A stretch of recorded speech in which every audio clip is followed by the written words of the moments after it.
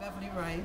I am the immediate past president of Sigma, of New Theta chapter at large, Northern New Jersey chapter schools of nursing. I've had opportunity to participate in Sigma's Nurses Helping Nurses, that foundation that works diligently to get nurses to participate in funding this organization. It is my belief that if every nurse would participate by giving a small amount, it will go a long way in improving funding for this organization. I'd like to encourage everyone who sees this video to participate.